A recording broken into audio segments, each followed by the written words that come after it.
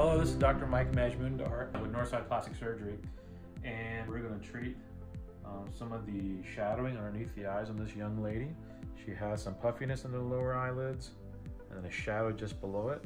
So we're going to do a little non-surgical lower eyelid enhancement. We're treating these dark circles under her eyes with filler. Restylane still is the filler of choice underneath the eyes because it doesn't swell and also has the least incidence of any kind of issues around the eyes, particularly swelling. We're using a cannula technique, so that really minimizes the risk of any kind of bruising, risk to nerves, vessels, muscles. It makes this treatment very safe. Cannulas are just, they're blunt tip instruments, so it doesn't damage structures. And they take the path of least resistance and allows us to bounce off of muscles and nerves and vessels instead of going through them.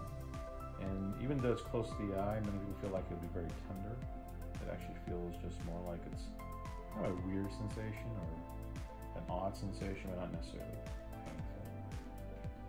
So we're treating that tear trough area, which is the area just below the eye where the shadowing is, where we lose cheek fat. And this really helps soften that shadow, makes that shadowing a lot less harsh, lets the light hit it differently, so it's more of a highlight than a shadow, and it really takes the attention away from that area.